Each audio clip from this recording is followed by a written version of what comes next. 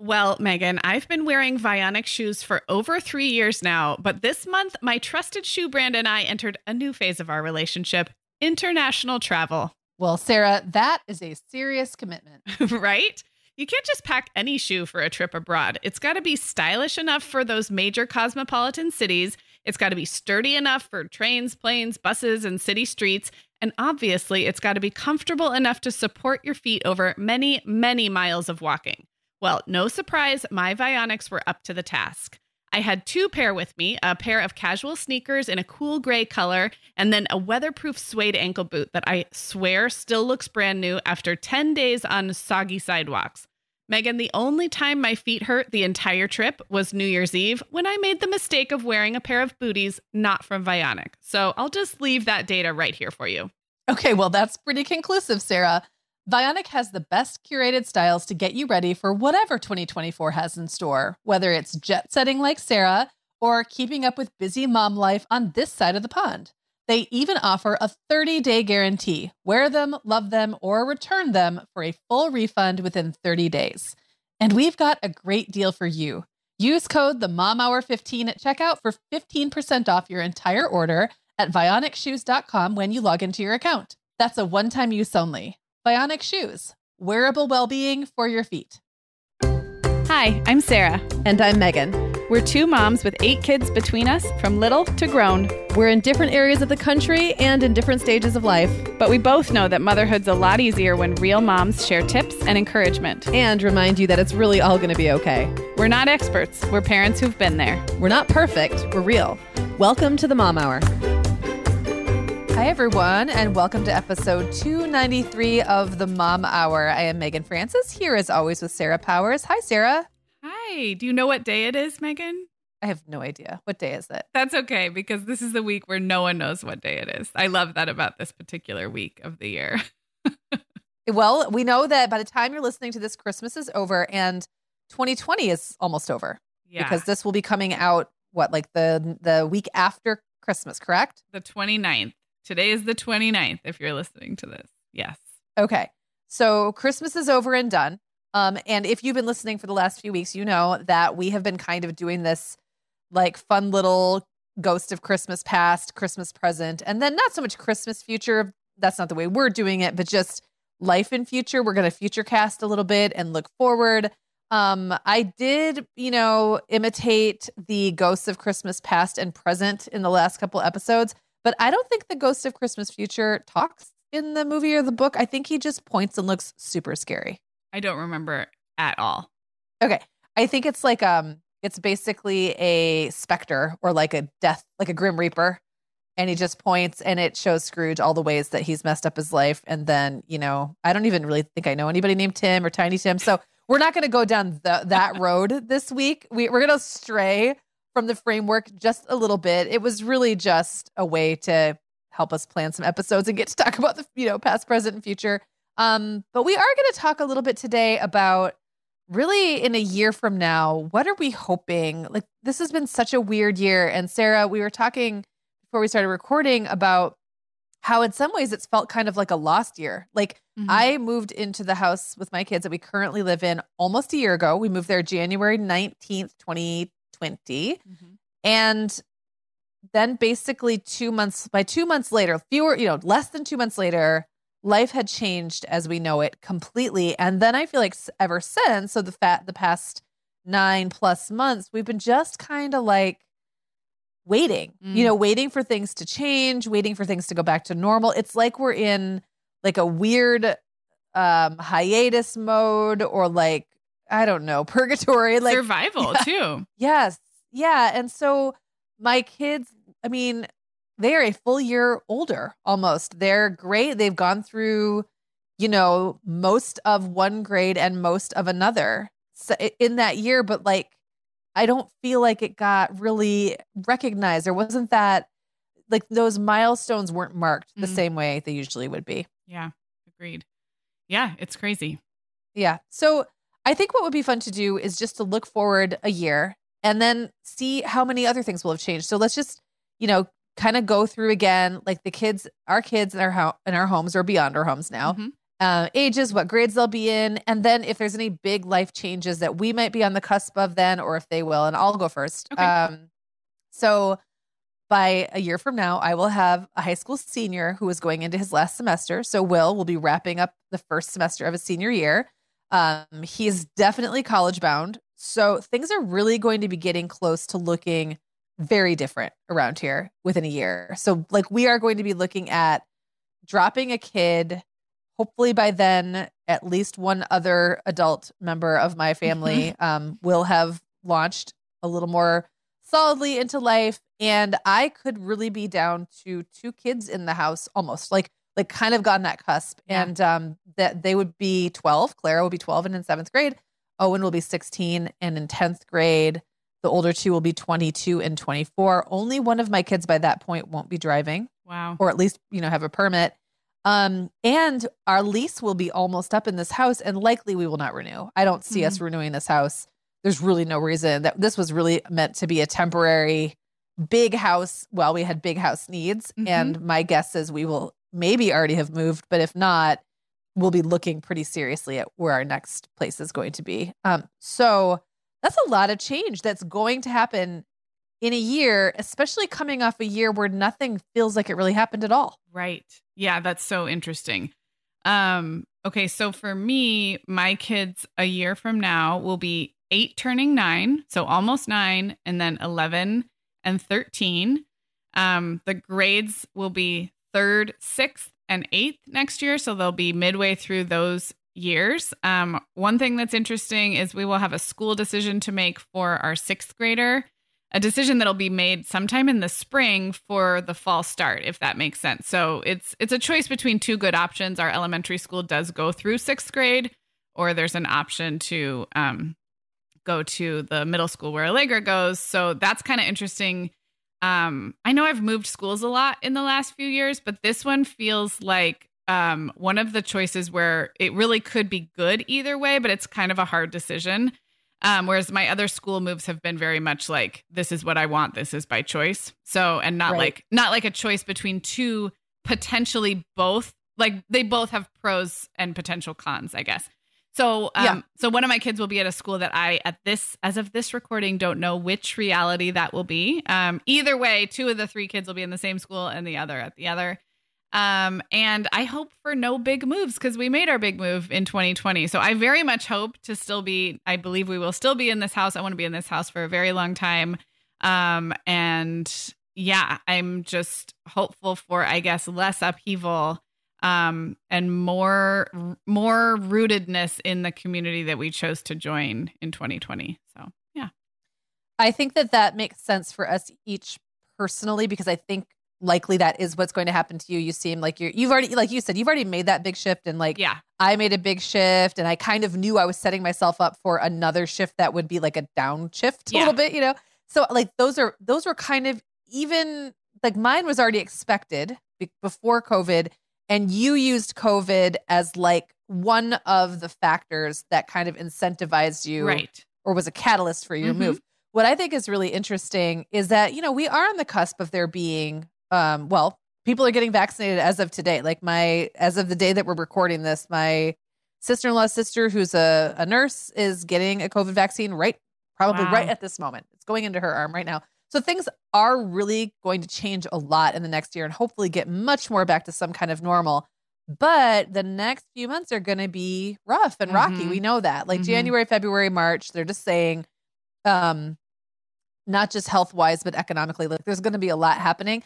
And I wonder from the people listening right now, how many more people are going to like maybe delayed those big changes, but are going to embrace them this year. Like how many people listening to this right now are considering a big move or a career change or something like that. And we won't even see like the results of that. Like in a year, we hope things are going to be a lot like more back to normal, but between now and then, there's going to be even more shaking up. Right. And that's crazy to think about. It is crazy to think about. And the other thing is like in the beginning of the pandemic, it was like, well, maybe we should wait till things settle and then do this thing. And then I think mid-pandemic, people started to realize, no, I'm just going to do my life. And that might be like trying for another baby or making a move or quitting your job. And so then mid-pandemic, I feel like people did get up the gumption to start doing things because they realized we were in this for the long haul. What's interesting now is as we potentially could see an end in sight, even if that's a long line of sight, I wonder if people, like you said, will go back to this mentality of I'm going to hold off because things are going to change again. It's just the psychology of this is so interesting. The future, the challenge of future casting in a time like this, I think is so interesting. Yeah. And even things like if you did live in a place where school isn't a done deal. For me, my initial, pretend COVID in my family was when I got pregnant with my fifth and we were living in a city and I was like, nope, like I can't. Like I was living in Chicago. The public school system was very difficult for me to even think about navigating with that many kids and getting them all because there's so much schools of choice kind of stuff going on and like merit-based schooling and stuff like that. And like it was so overwhelming that we moved to a small town where as long as I live someplace in the school district, like within the city limits, my kids go to the school, end of story. I don't have to think anything beyond that. And there's a lot of people for whom that's never the case. And so some people are making these decisions yearly anyway. And like, how much might your preschool decision or your kindergarten decision change based on all of this uncertainty, the economics of it, and how they handle COVID and how you feel about that. And just, everything. So that's a big thing. But also to your point, Sarah, back in March of last year or this year, sorry, it still has only been less than a year. It feels like it was about 5 years ago. In March 2020, we were all waiting for things to get back to normal. And now I don't feel like any of us are waiting for things to get back to normal. We're waiting to know what normal is going to look like. And that's a very different thing. Like we're like waiting on a very different reality than we thought we were. Yeah, agreed. Yeah. Sarah, when someone's trying to sell me something, I can be pretty skeptical. Maybe it's my rebel tendencies, but having some healthy doubts has definitely kept me from wasting money on every cool product the algorithm sends my way. You know what's not too good to be true, though? Our sponsor, Ritual, and their clinically backed Essential for Women 18 Plus multivitamin. Yeah, Megan, that's so true. We both love these vitamins because they're made with high quality and traceable key ingredients in clean, bioavailable forms. And they're gentle on an empty stomach with a fresh, minty essence in every bottle, so you don't have to worry about nausea if you're a bit relaxed about when you take them. I'm also a big fan of Ritual's sustainability standards. They use scientific tools to select lower carbon packaging, prioritize sustainably sourced ingredients, and set ambitious climate goals. No more shady business. Ritual's Essential for Women 18 Plus is a multivitamin you can actually trust. Get 20% off your first month for a limited time at ritual.com/themomhour. Start Ritual or add Essential for Women 18 Plus to your subscription today. That's ritual.com/themomhour for 20% off. We are welcoming a new sponsor today, Dr. Mom Butt Balm. Sarah, this might sound a little weird, but when my kids were babies, I actually really enjoyed changing diapers. It felt like a little timeout to connect. Oh, yeah, Megan, I can totally remember that feeling of just kind of leaning in and enjoying a little moment in your routine. Yeah, but when my babies had diaper rash, it made the whole experience so much less fun for both of us. And back in those days, we didn't have great options for rash cream either. It was usually goopy, heavy, and full of dyes and preservatives and other things I didn't really want to put on my baby's butt. Well, the creator of Dr. Mom Butt Balm, who is a mom and also a doctor, had the same experience, Megan, and she did something about it. Dr. Mom Butt Balm is free of dyes, preservatives, and zinc oxide. It's easy to apply, easy to remove, and you don't have to use a lot to protect your baby's skin. I really love the way this balm feels. It's almost like a high-end skin cream. Very nice, no strong scent, and definitely nothing like the diaper rash creams I used to struggle with. Don't let diaper rash come between you and your baby. Shop for Dr. Mom Butt Balm online at Amazon or Walmart today. Okay, Sarah. So before we leap into this, this little conversation as part of the episode today, I think that there is so much in this that could be, I don't know, perceived as like depressing or sad or like, wow, look at all we've lost. But I think it's interesting that you and I, as we were planning this episode, decided to kind of categorize all the things that have changed so dramatically in the last 10 months and that we hope will be different in some way by next year. And we had to like remind each other of all the things. And I think what that speaks to is like really how adaptable we are. Like when we feel like there's a good reason, and I actually think this is very hopeful, like humans can really adapt very, very quickly. And our kids can adapt even more quickly because they're even less accustomed to how things are or should be. I'm putting that in air quotes than we are. So I just think that's interesting. Like we kept going, oh yeah, and what about this? And oh yeah, what about that? But the truth is things like live performances and, you know, in real life gatherings and going to restaurants and bars, things like that we've joked about how every time our states come out with a new wave of restrictions, we're both like, oh, weren't we already doing that anyway? Right. Yeah. It's almost like you adjust to, and I can't speak for everyone, but we have adjusted to such a pared down life experience that even adding in things incrementally or nowhere close to what it was before, but a little bit less restrictive feels like a bounty, I guess. So it's all relative. And, you know, I've shared that my kids get to go to school in person every day, pretty much full time. They have shortened days, but pretty much full time.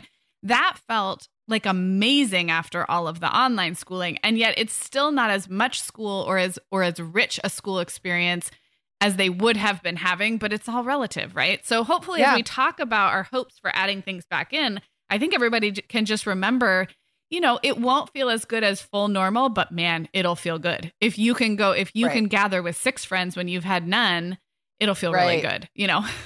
Well, that and also it won't feel as good. Well, it won't be as much, but I would argue that it will feel even better. It's like, I'm just going to use a childbirth analogy. Okay. It's like if you're having a baby, and you're, you know, if you're doing it without an epidural, because then you're, you know, you can't feel it as much, but you get like this rush of dopamine when everything sucks, like during the really hardest part. And then after like you do all that hard work, there's like literally euphoria. Now, if you suddenly were like just sitting there like a normal human and then someone just came and slapped a postpartum body on you, that would not feel good. Right. That would be a very hard adjustment. But when you're going from like being in transitional labor to like what comes after, it feels amazing. Right. So it's kind of like that adjustment. And we could come up with, we could come up with analogies all day that would be relevant to all of us. But like we all have that experience of going from something that's really painful to something that's slightly less painful and how good that feels. Euphoria is a good word. The other one I'm just thinking of is sleep deprivation. If you've been sleeping in 45-minute stretches for 2 months, say, and your baby gives you a 4-hour stretch, world watch out. You can do so much.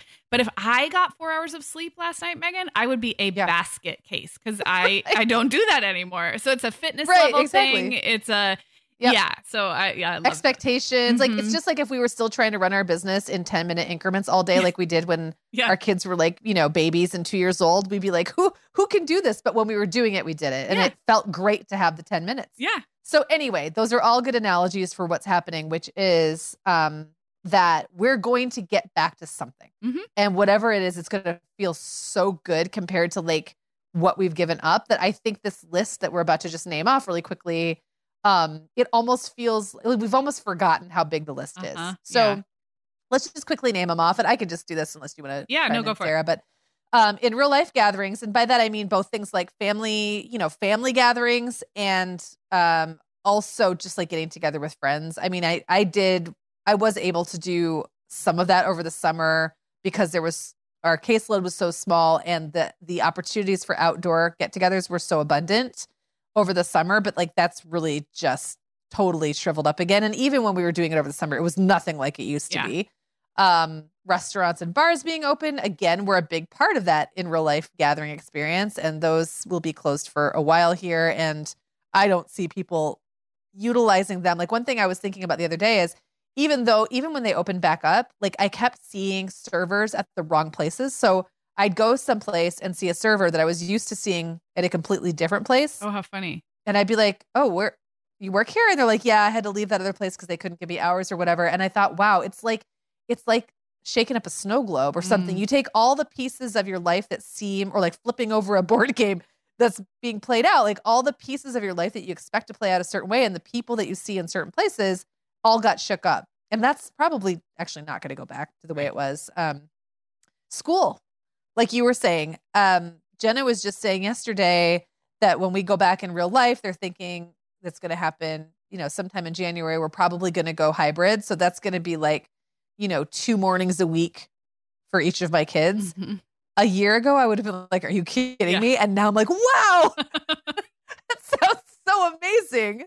So school has been a huge change. Workplaces. I know you said Brian is mostly almost 100% home, right? Yeah. And oh my gosh, can I manifest something for 2021? Please do. I Yeah. live in a house that's half again as big as my last house. It's a large house and we have a separate office, but I'm just going to say, honestly, it's been really hard to have 2 adults working from home. It's hard on him. Yeah, I want him to go to an office and it's not his fault. It's my fault, honestly. So, yes, I feel like he safely could, but also we moved and he changed jobs within the same company. So I have no idea what it would even look like. I know where the office is. It's 10 minutes away and I think he'd have his own little office, but please, I would like to manifest him leaving this house in 2021. So mean. In the last episode, I sang his praises. And you can do both because it's really not, listen, you are used to being the mistress of your home domain. Thank you. That is exactly it. And when you have another adult in that space, it is disruptive. Thank you. Yeah. Yes. So I am not going to complain about you saying that at all. I think that is super reasonable. And for me, like really, what this has done is very much limited. I love working at home. I've always done it. I always gravitate back toward it. And I've often in my life had other places I would go work. Like I'd rent office space for a while or go to a co-working space, but I would always still gravitate toward home. But I always knew the coffee shop was there for me, or like the co-working space was a possibility, or even going to other people's houses to work. I remember I have other creative type friends, and I would go just hang out at their house and we'd just be on our laptops working. And now none of that's happening. Yeah. So that is I'm kind of now limited to where I can carve out the most the best workspace right now in my home. And gosh, I'm so grateful that I am in this house that I have like my own little office and a nice big bright bedroom and a dining room table and a kitchen, and a kitchen island. And I have lots of different options because I have realized for myself, I need to move around during the day when I work. If I am in one place, I can't switch mental modes the way I need to. I'm very, very grateful for that. But at the same time, it would be nice to be able to just pack it up and go someplace else to work. And that's not happening. Let's talk about travel. Yeah. Travel. Yeah. Will it? So travel is one of those things I don't do every single year. Well, that's not true. I have done it almost every single year, a lot for work for the last, 10 plus years. But there have been years when I just didn't travel as much for one reason or another. So I don't feel the immediate loss of travel quite as quickly. It's like later I go, gosh, I didn't go anywhere. Mm-hmm. I traveled a lot in the years leading up to COVID, and particularly a lot in the 6 months leading up to COVID. And it does. I'm a homebody and I love being at home. But first of all, my husband's entire family is on the East Coast and or Chicago. Yeah. So there's an entire faction of family that we haven't been able to see. And then I've really missed the work travel. I've really missed our getting together in person with you. That was a biggest pain point when the 1 year mark was approaching, because we usually see each other about 3 or 4 times a year. It used to be more like 2, but the last few years it's been 3 or 4 times a year that we see each other in person. And when mid-November approached, and that I knew that was the 1 year mark, I was just mad about it, especially because in mid-November, I knew it wasn't around the corner. It was going to be another 6 months or whatever, whatever it's going to be. So yeah, I miss travel. And I'm not even a wanderlust personality, but it's a big part of our family's culture. And we were getting to a point where the kids were getting to be such good travelers. So yeah, that's a hard one. Yeah. And we had trips that actually got canceled. But the funny thing is, for me, the first 3, 4, 5 months, I really didn't notice it because it's not that uncommon for me to go 3, 4, 5 months without going anywhere. It's now looking back and going, oh my goodness, I didn't go anywhere. And we were talking about it with our accountant, our tax accountant, and just talking about, business travel. And then you and I both for 2020 were like, well, saved us a bunch of money. We didn't really happen. It's a huge line item in our business budget, and then we spent none. Right. And then to think about when we would again. And I was talking to Isaac the other day, and he really wants to he wants to go abroad. He wants to live and like, I don't know, he's fixated on Poland for lots of reasons right now, and he's just like, I kind of forgot he can't do that. And I was like, well, why don't you just do it, honey? You know, like me being like free spirit mom, like just pack your bags and go. And he's like, Mom, I can't, they won't take me. Like I can't do that right now. And I thought, oh, right. So even for like the way especially if you were 21, how frustrating that would be because life is happening right now and you don't feel like you have time the way you and I know we have time. I just think about how frustrating that kind of stuff is for kids. And that's really hard. And I am hopeful because there are people who've been traveling all along and I'm assuming they have found ways to do it fairly safely, especially since airports are basically empty right now. You know what I really miss, Sarah? I miss sitting in an airport with you. I know. And like us having like a meal while we're waiting for our flights, taking us to different sides of the country and like having doing our drink working. So like I like to have a drink and work in the airport. Or hungover breakfast. Yes. And just like that, I love being in airports. Everyone's going someplace and it's so busy and it feels so bustling and hopeful to me. And like just not having had that experience now in so long. Yeah, I do feel like my world has shrunk down a lot. Yeah. So, all right, moving on. Next category, extracurriculars, sports, clubs for the kids, all the stuff that makes them get out of our house. Oh my gosh. And do something other than be in our house. Yeah, this is a big one for us because of our move. And our move was COVID prompted. And it's for sure a net win for our family. But what it did was obviously it wiped the slate clean in terms of extracurriculars for my kids because we moved. And so even when things were starting to open back up or there maybe were outdoor options, you know, for like, say, martial arts class or some kind of sport to be outside and masked, we didn't have anything to go back to. And starting new has felt a little overwhelming. So I mean, it's low on the list I'm stressing out about right now, but it is an area that like, I just feel like it's part of the stage of life I'm in, right? Your kids sign up for a class or they try tennis or they go to a camp over spring break or there's like all these things that my kids have done none of. And it's going to be interesting to see because now we live in a new place. So everything's going to be new. And I do have some kind of apprehension about that because my kids aren't 5 anymore. So they're going to be, you know, forging new friendships, starting new clubs and activities. And I'm eager for that as soon as it can safely be done because it's a big part of life at these ages. And our move made it particularly like non-existent, even in the months where like some of that was possible, but we just didn't have anything to do. Yeah. And, you know, for older kids, for younger kids, like little ones, those extracurriculars are often all about mom's sanity and like giving them something to do, getting everyone out of the house, like burning off energy. Then at your age, it really does become like, how do you keep them active and happy and engaged and like get the grumpies out and all those things, you know what I mean? And then at my kids' ages, it's more like stuff that they choose for themselves that when they're not doing anything, it's quite depressing. Yeah. Like I just really look at like Owen's life right now, for example, him being 15 and thinking about my life at 15. And if I contrast the two, it's quite depressing. Like I really can't go, William has really managed to carve out lots of life for himself, even around this stuff. And Owen's just not really motivated in that way. But I think he underestimates how hard it is on him to just be in the house all the time. And he doesn't really seek out ways to go out and safely see people because kind of he could take or leave people most of the time until he doesn't have them.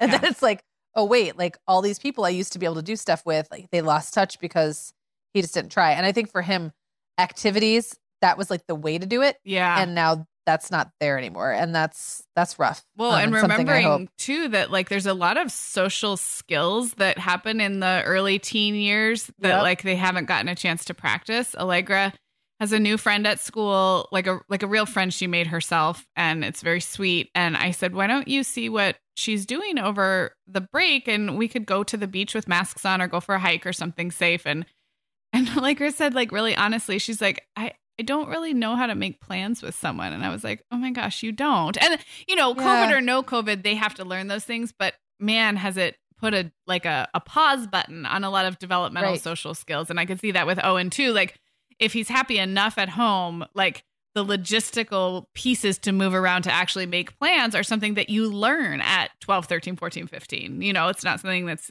like natural. So. Right. Yeah. Okay. Another one that I have on the list that I don't want to confuse with in real life gatherings, because to me, gatherings is like, you have all your relatives over for the holiday, or like you go and do something out, right? But just casual get-togethers, like that was such a big thing for me, like calling up a friend and saying, hey, do you have time for lunch? Or like, let's go grab, it's 4:00. I'm wrapping up my workday. Do you have time to go grab a drink? And right now, like, not only are those things not happening because there's no place to go and people aren't supposed to be gathering in that way, but also just like that idea that you'll just pick up your phone and casually text someone to do something, I feel like has completely gone by the wayside. Yes. Things don't feel impromptu anymore. Like, and I agree. Yeah. So I think some of that is we're losing the skill of that. So like too. We're all getting in our routines and like losing the ability to just impromptu be out of in the world. Even going to the store kind of exhausts me now in a way that it didn't used to. But like, yeah, it's just something about that. Like, I'm not even really that good of friends with this person, but I feel like seeing them, let's just make it happen, has really fallen by the wayside. And that'll be hard to get back. I think so too. Even when things open back up. So it's almost like we were burned by how complicated and fraught and even a little shameful those interactions felt in the early days. And now, even if we can do them safely, it's like it's almost like, how we've talked about on the podcast, when having little kids and going out is such a hassle for so long, you have to retrain your brain when your kids are older and they can put on their own coats and shoes to be like, oh wait, this is not such a hassle. Like, this is easier now. But you have the self-preservation, like, knee-jerk reaction that kicks in. That's like, that's not worth it. It's not going to be fun. And that's kind of, I think, the spontaneous social gathering, we will have to really retrain ourselves to know that it's possible whenever it is possible. So, yeah. So the last one that's on this list, and I bet you we've forgotten 3 or 4 more categories, but that's okay.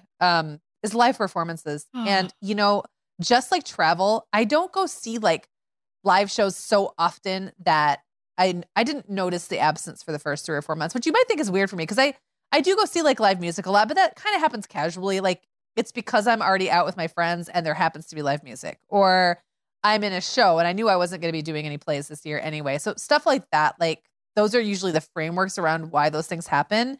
But for me, like, going to see like live theater might only happen 2-3 times a year, or like a real concert that I pay money for, like real money for, 2-3 times a year. So when everything else was changing, I adapted really quickly and I didn't miss the live performances that much. But the other day I was listening to the Dear Evan Hansen soundtrack and got very sad. And it really hadn't happened to me before that. I was just like, when can I do this again? And like, when it comes back, how's that going to look? Like, is it going to be like there's such a rush on Broadway tickets, I'll be priced out for the next, 2 decades? Or will Broadway be, forever markedly changed? And by that, I also mean traveling, the traveling shows that people like you and I depend on for most of our professional theater.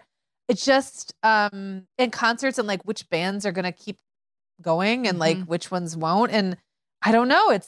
I think about not just the fact that we don't get to see those performances, but how are those performers?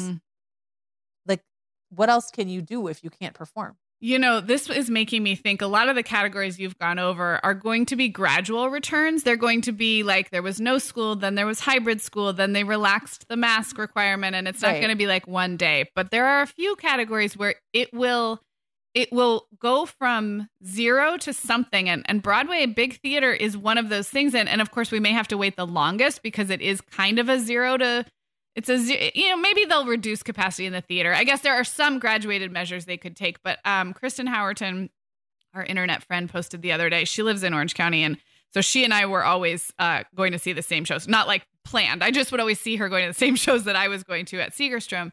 And she posted that Segerstrom has announced a 2021-2022 season. Now, that's the season that starts late in 2021, so like a year from now, or late fall.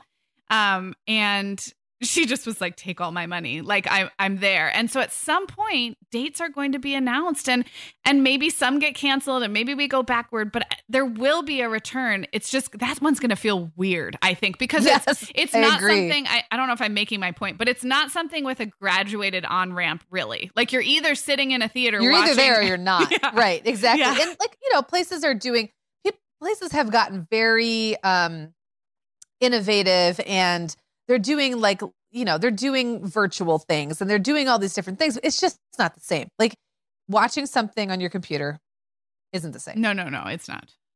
And those intimate moments that you get in a live show or a live concert, or live theater performance, they really can't be replicated another way. Yeah. And that's just how it is. Yeah. So like, I agree. Like you said, I think some of the, I think this summer, even if we're not back to sitting in packed theaters yet, I think the summer will be a very rich time to do like, outdoor distance kinds of concerts and shows and stuff. And I know some, theaters were already starting to do masked performances, and maybe there's a way to like kind of quarantine with your whole cast, because I'm sure I was watching a little Pentatonics concert last night, and I was like, oh my gosh, they're standing so close together. And then I thought, well, they probably are together all the time. Yeah.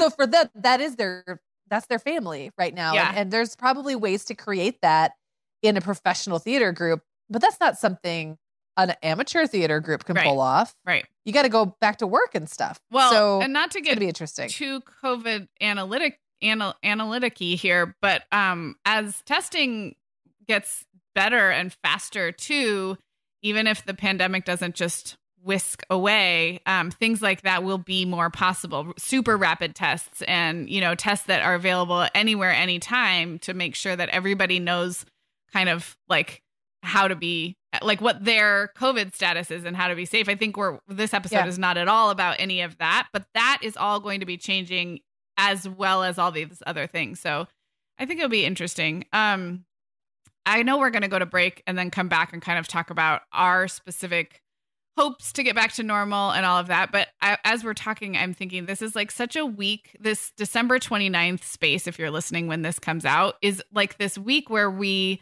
are kind of still in the holiday mode. The lights are still up and you're feeling kind of reflective, but you're also eager for the year to come. So even though this might feel a touch like of a bummer, I think it's worth sitting in this space, I guess, and kind of acknowledging. Totally agree. I'm glad you forced us to go through these things that we've either lost or set aside or delayed or hit pause on, because there's all these jokes and memes about like, I just can't wait for 2021. But in reality, like we're in this middle place. I think it's important to talk about the things that have changed and to look forward to, like we've said, even the baby steps, the incremental gains and advances and back to normalcies. So this was actually helpful to me, even though it's a bit depressing.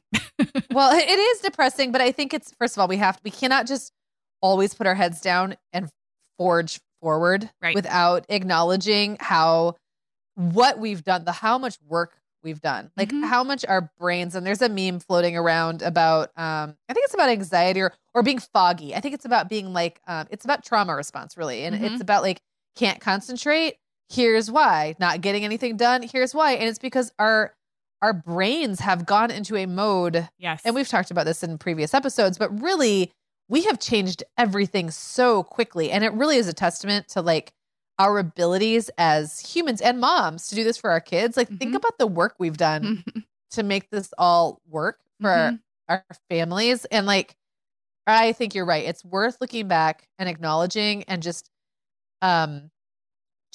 giving ourselves some credit for how hard this has really been. Even if we're kind of cheerful and like optimistic and pushing through, it's all happened. And I also think it gives us a better framework for looking a year from now, which we're going to do after the break, and say, what do we want back? Yeah. And how do we want that to look? And like, and we talked a little bit about, in our very, very last few minutes of the last episode, like, what are we really grateful for? And Sarah, one of the things you said was how disruptive this year has been, but how much it's made people, especially people who are just really, really comfortable, and to realize like to never be able to unsee things again.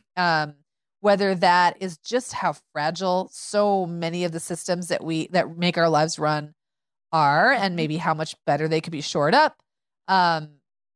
Unfairness, injustice, like all of those things that have happened in the last year, and like really been brought in front of us, we can never unsee them now. So the way we envision, Christmas 2021 going into New Year 2022 may not look anything like what we thought we wanted a year ago. Yes, and I think that's actually that. very healthy. I think that's a good thing. Yeah. Good. And like you said, such a framework for acknowledging where we are right now so that we can appreciate the incremental gains. I think most of us know it's not going to be a magic wand. The vaccine's not a magic wand, and turning a page on the calendar is not a magic wand. But I'm hopeful that this gives us the chance to appreciate those incremental gains, even if they're not the magic bullet, I guess. So, Sarah, when my kids were little, I was always pretty torn on whether to give them a daily multivitamin. I knew that modern kids' diets have some pretty big nutritional gaps, but I also knew that most children's vitamins are basically candy in disguise. They're filled with sugar, they have all kinds of chemicals and preservatives in them, and I was like, why would I give these to my kids? Luckily, 2 dads recognized the problem and came up with a solution. Haya, the pediatrician-approved, super-powered, chewable vitamin.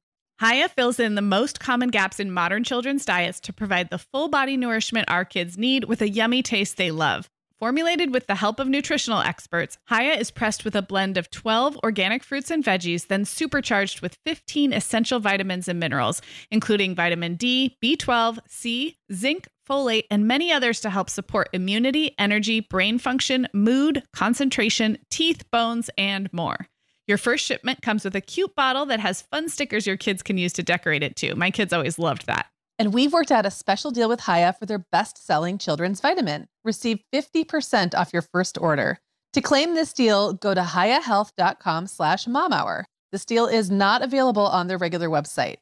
Go to HIYAHEALTH.com/momhour and get your kids the full body nourishment they need to grow into healthy adults. Nationwide, 100 million people, including 28 million kids, do not live within a 10-minute walk to a park. Let's Take It Outside, a new podcast series from the Sierra Club, will explore the nature all around us and the people working to protect it and ensure access for all. We hope you'll join us. For more information about Let's Take It Outside, visit sierraclub.org/podcasts. All right. So we've established all that we've lost, all that has changed, and that some things are going to start to come back to us this year. We thought it would be fun just to kind of go back and forth and name our top few things we're looking forward to, just that we just are so excited to get back to whenever that happens in the coming year. I can go first, and this is kind of a silly one, but I am really looking forward to the day when I leave my house to run a few errands and I don't know exactly where I'm going to go or what I'm going to get at each store. And I think, if they don't have that here, I'll just bop around downtown until I find it. Like, there is a mental load to errands and outings in this year that, is just taxing after a while. And the meandering, lack of a plan may not sound very Sarah-ish, but I am excited to just head out to walk around downtown or to shop for no reason. And that retail experience has been turned into something that requires a calculus that I am looking forward to shedding, if that makes sense. Yeah, I think, Sarah, honestly, the biggest theme for all of the things we're going to talk about, or most at least, is that mental calculus piece. So I have completely stopped shopping for pleasure, almost at all. And that's a bummer for me because we're recording this during the holiday season before Christmas. And I would usually be doing exactly what you're describing, bopping around downtown. And I still did go frequent some downtown shops because I want to support them. Mm-hmm. But the shopping experience when I'm hot and wearing a mask and I feel awkward and not Mm-hmm. nervous exactly, but a little weird about being out, it strips so much of the joy out of it. And I'm ready for that Mm-hmm. to be over. Mm-hmm. It's not even so much about what I want to add back, but is taking that calculus Mm-hmm. away. Mm-hmm. Yeah. So my first, I guess, thing I hope will go back to something like normal is just live performance. Mm-hmm. I may end up being more selective. I think after this year, this last year, we're all going to have different criteria for how we decide if something's worth our time and money. I just think that's changed forever and it's probably never going to come back. But I think that I will continue to prioritize quality live performance. And I haven't now seen a live performance in so long that I think that will factor heavily into my experience post whatever we decide is post COVID or safe to get back. Like we said, with live performance, it'll probably happen all at once. That's going to be a big one for me. Yeah, I love that. And I'm dying to perform again. Oh my gosh. Yeah. You know, I haven't done it now in so long. So yeah. Yeah, I love that. Well, for me, and I hope this comes across the right way, I am lucky enough that my kids have been in school in person. And I know for many of you, that's all you're looking forward to. But since I have seen what a mid-COVID schooling experience looks like with all of the masks and the precautions, and both of our schools are extreme pod or cohort models, and that's allowed them to open. But what it means is that kids don't mix at recess with other classes. They don't do anything as a whole school experience. So any kind of assembly or a field trip or like yada, yada. My middle schooler doesn't change classes like middle schoolers do. They have 14 kids that sit in a room, and they do have teachers who come to them, which even that I know I'm lucky for.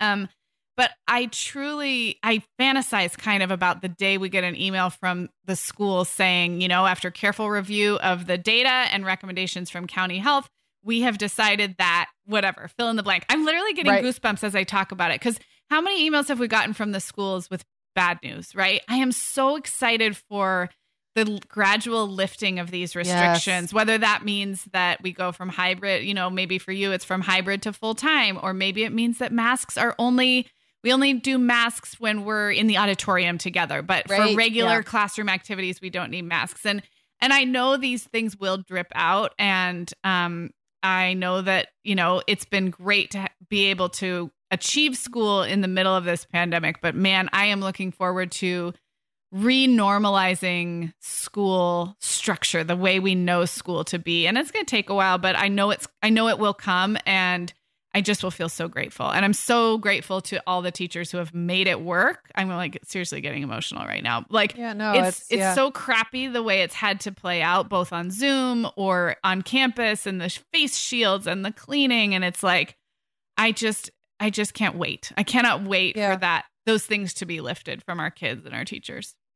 I just want to acknowledge that I have cried several times already during this episode, and not always. You're sneaky. I know I'm a sneaky crier, but not always like out of sadness, but just like acknowledging, I'm proud of people. I really am. And it just makes me, okay, so now I'm not going to be like a sneaky because I'm talking about it. I usually just cry when you're talking. But like, it's big. We should just like acknowledge like how many things are so different. And it doesn't mean I'm walking around sad all the time, like, you know, mourning and like feeling sorry for myself. It's just like, wow. Yeah. Like our kids and the teachers, like you're so right. Wow.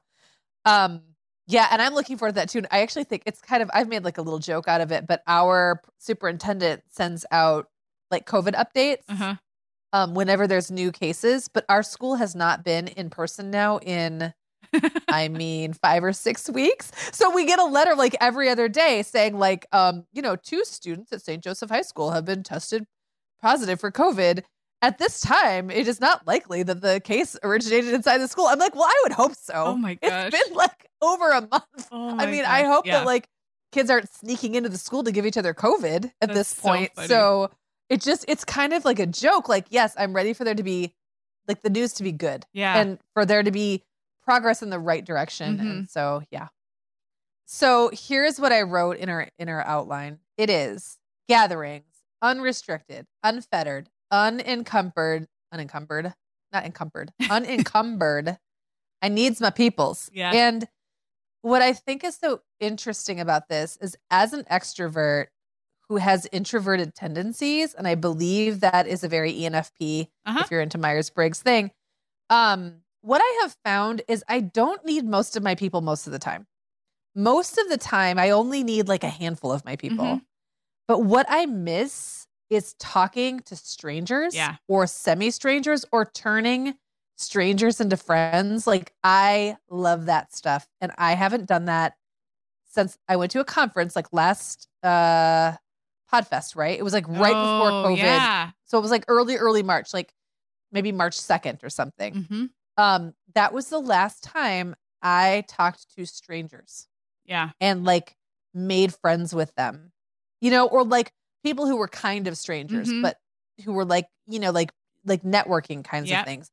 I did go to one block party over the summer and it was bizarre. I was, first of all, not used to being around people. And I was like, well, there's so many people. And it really wasn't. It was probably like 15 people and everyone was standing like 10 feet away from each other outside. But I was weirded out by the whole thing because I felt like my skills at doing that had already started to get really rusty.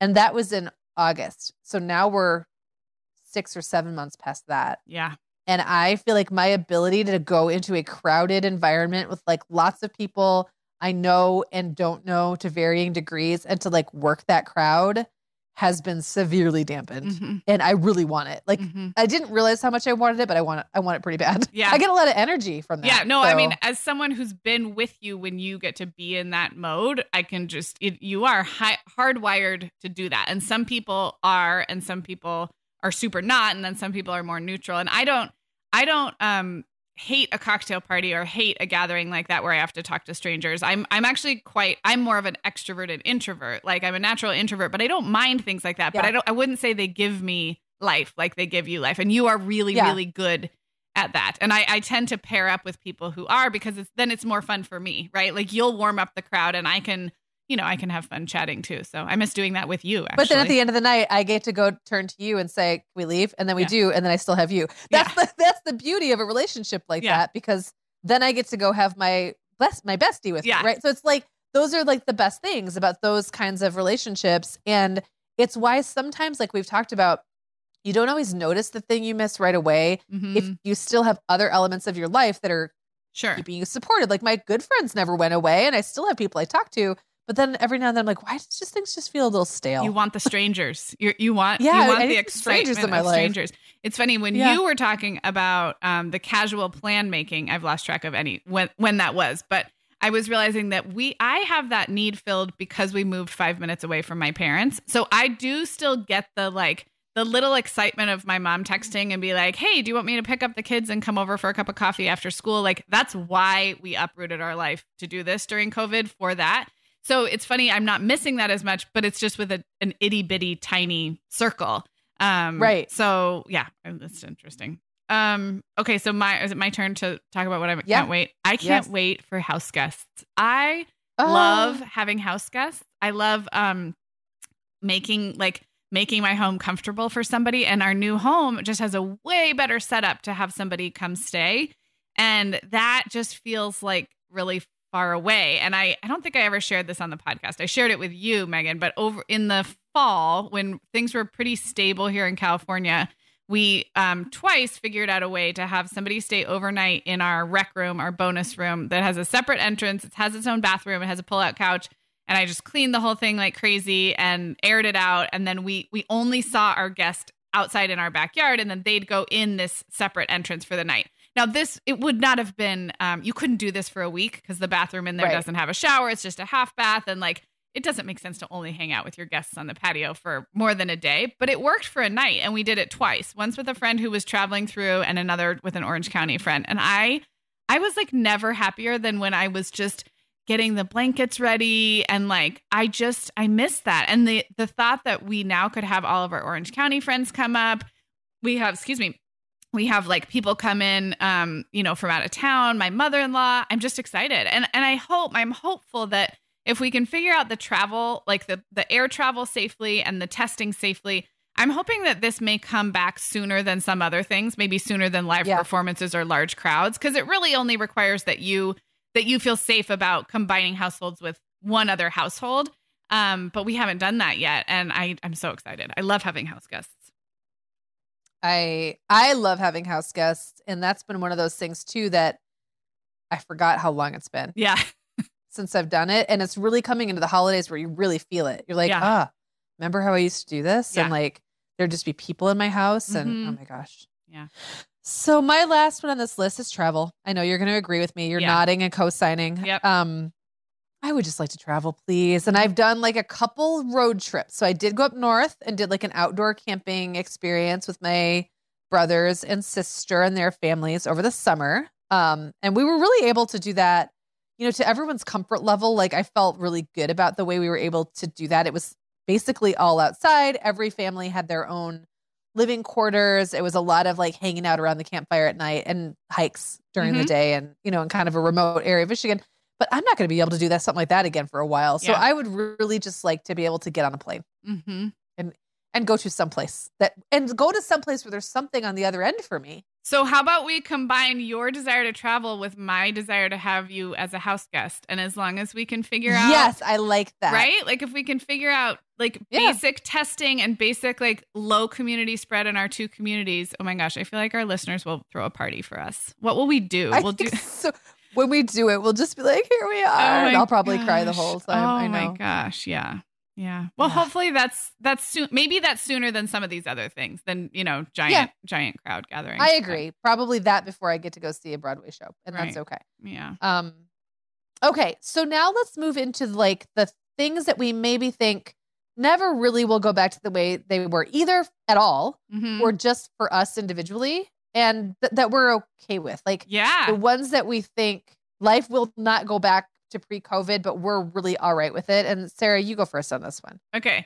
I'm actually changing one of mine in real time because I thought of it. And I'll do this one first. But this, I think, will never go back to the way it was. And that's a good thing. And that is old people understanding how Zoom and FaceTime work. And by old people, I'm just kind of tongue in cheek, like everybody, like, Me? 60 and older. And you and I had to get behind video calls. And of course, to be clear, I'm not saying I want to have birthday parties and actual social gatherings on Zoom. I want that to go away forever. But one thing I have thought about is my older relatives know how to hop on a Zoom. We did Zoom gingerbread making and Zoom Thanksgiving recipes together. My 91-year-old grandma she hasn't done it by herself. She's had help, but like she's been able to see all her grandchildren and great-grandchildren on one screen, and it like blew her mind. And we get to keep those skills.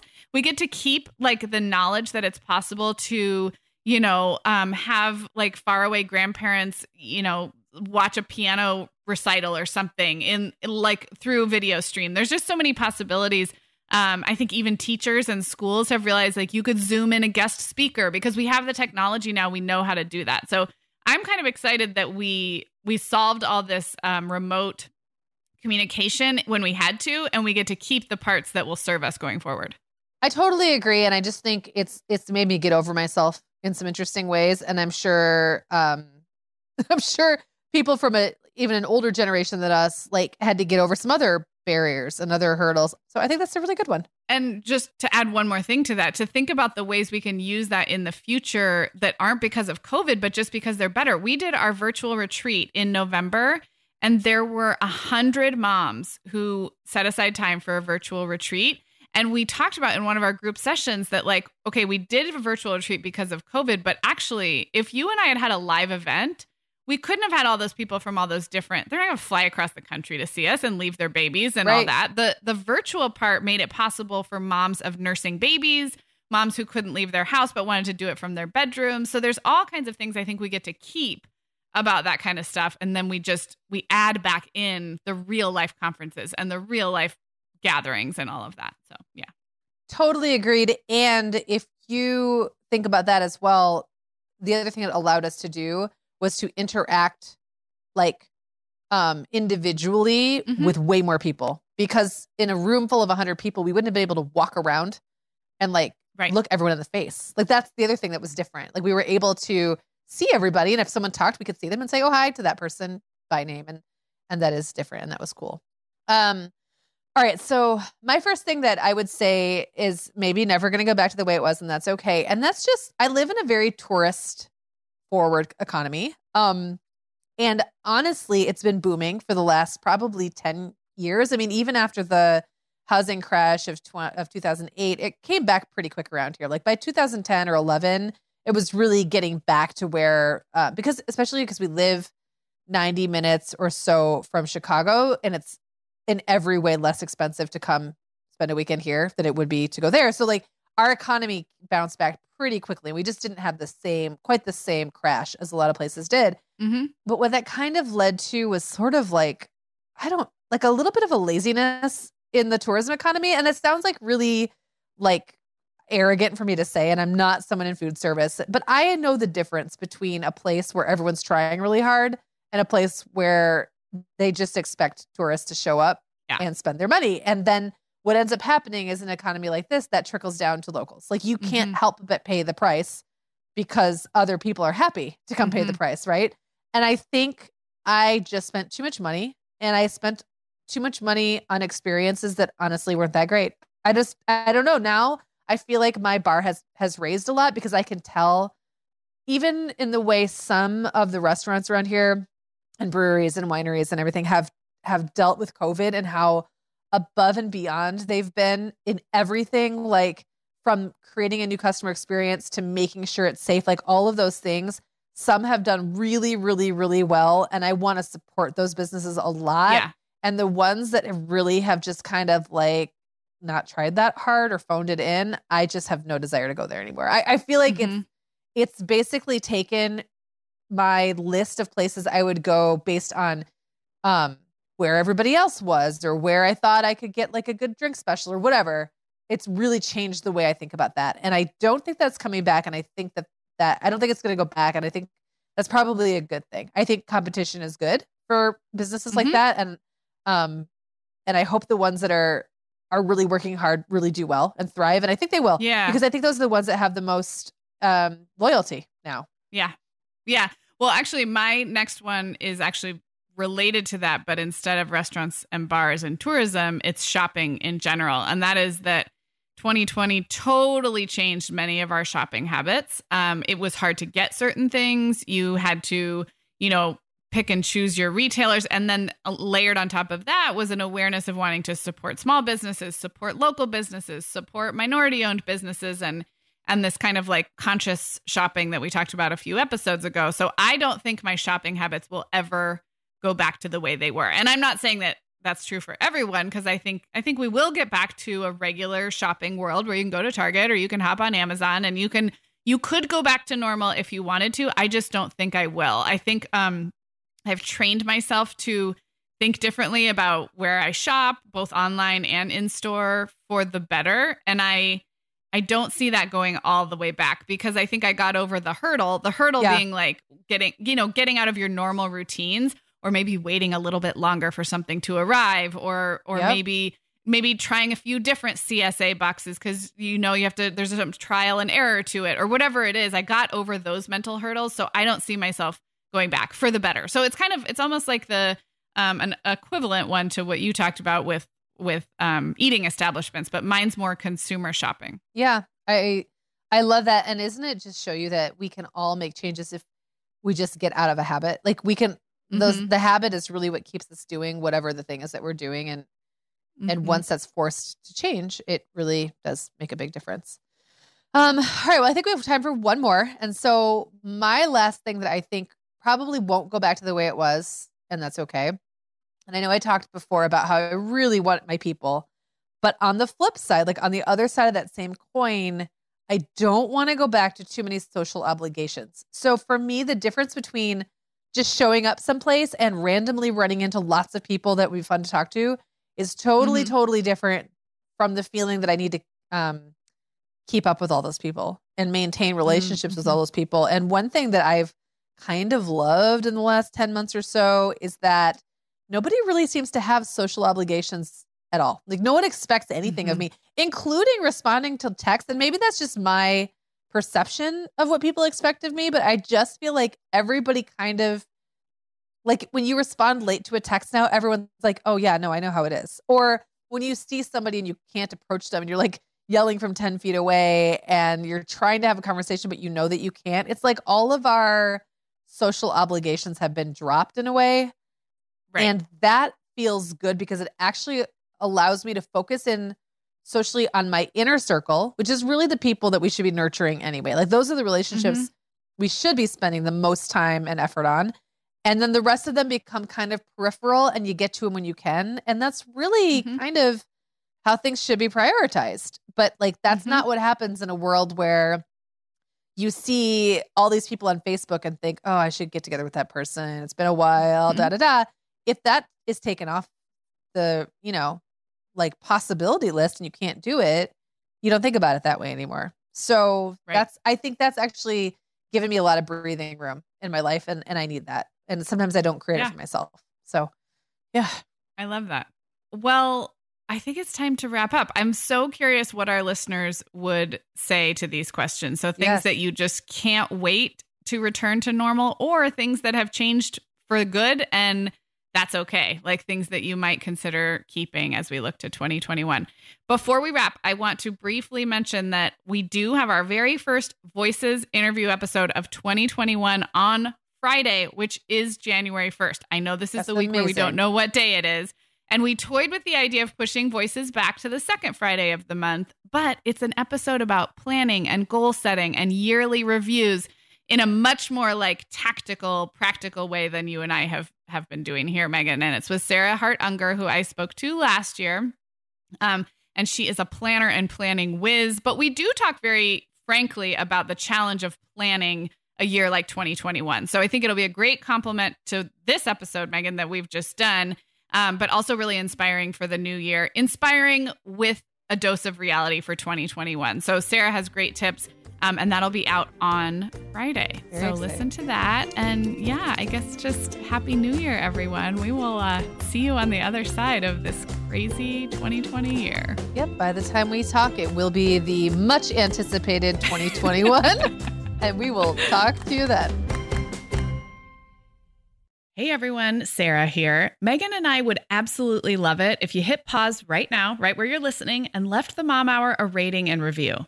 If our show has helped you feel a little more confident as a mom or a little less alone, that's one of the absolute biggest ways you can thank us. And it really takes about 30 seconds. If you're listening in Apple Podcasts, just navigate to the Mom Hours show listing. So not the episode you're listening to right now, but the kind of landing area for our show as a whole, and then scroll down to leave a rating or review. Thank you so much. The Mom Hour is brought to you by partners like The Essential Calendar. The Essential Calendar makes beautiful, minimalist, poster-sized calendars that show an entire season at a glance so you can see and plan for the big picture. If you're looking ahead to 2024 and have big plans you want to see all in one place, visit theessentialcalendar.com/themomhour. You'll save 10% off your purchase when you visit that link or use code THEMOMHOUR at checkout. Again, that's 10% off our favorite seasonal calendars at theessentialcalendar.com/themomhour.